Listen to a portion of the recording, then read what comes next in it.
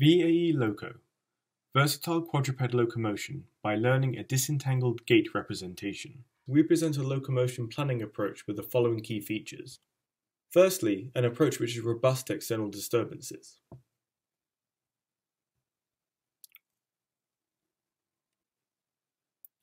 Secondly, an approach which can vary key gait parameters on the fly. These include the number of footsteps per minute, the duration the robot has 4 feet in contact, and the swing height. Why is this challenging? Locomotion is a mixture of continuous and discrete optimizations, which are non-convex and non-linear. However, trajectory optimization often uses predetermined and constant contact schedules to simplify the optimization. RL instead bakes in gait parameters, and these are difficult to alter once trained. We address these limitations by learning a generative model over locomotion data. This creates a structured latent space and enables detection and mitigation of disturbances. Specifically, we use a variational autoencoder or VAE to create our structured latent space, which acts upon the robot state. The VAE is trained exclusively with synthetic data, and once trained, we inject a drive signal which overwrites a single latent variable to provide control over the robot's gait. Here we show the latent space which has become disentangled into just 2 dimensions. The robot's footstep length is aligned along the vertical axis, while the robot's footstep height is along the horizontal. We exploit this structure by injecting a sine-cubed oscillation drive signal into the latent space. The drive signal's amplitude and phase provide continuous control over the cadence, full support duration, and foot swing height. Now we demonstrate continuous gait variation by modulating this signal.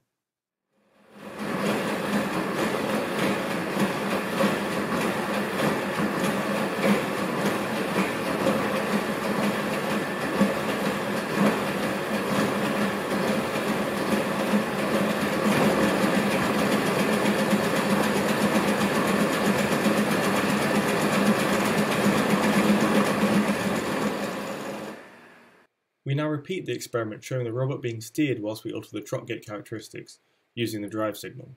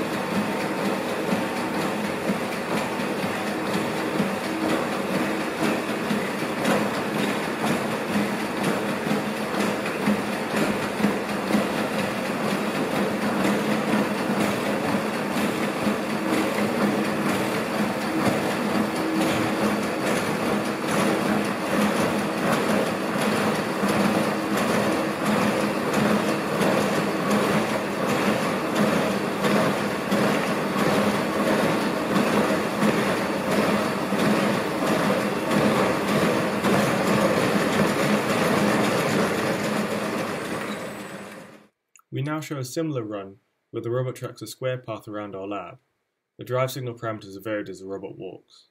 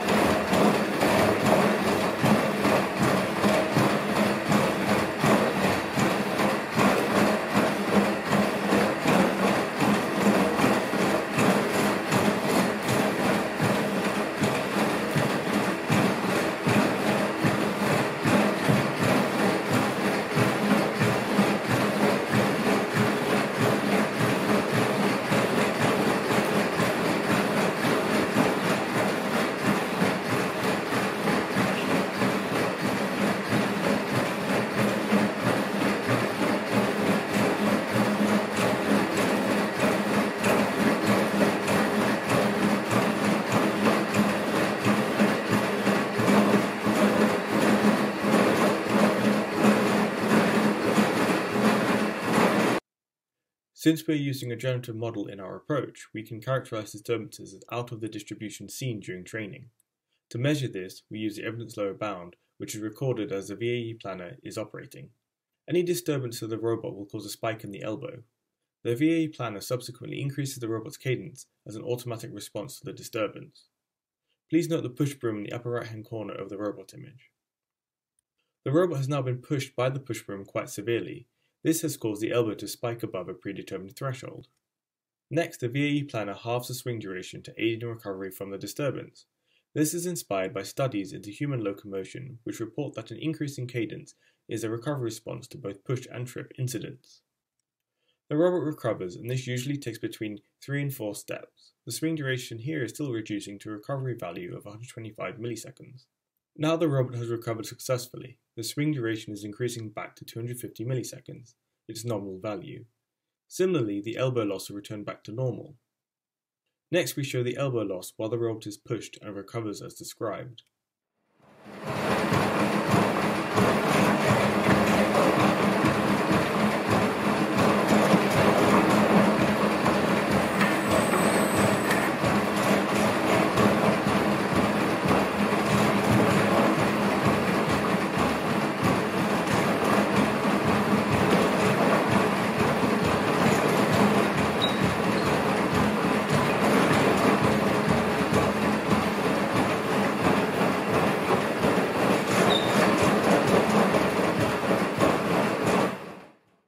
Please note that not all disturbances are significant enough to require a recovery response.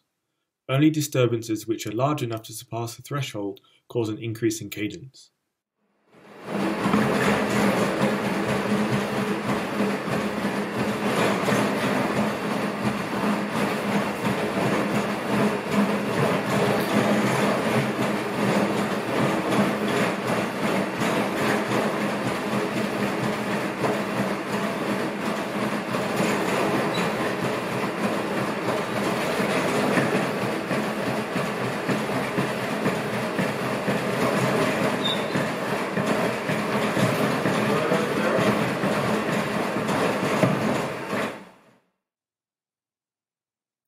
We successfully deploy our VAE planner trained using simulated ANYmal B data on the ANYmal C robot.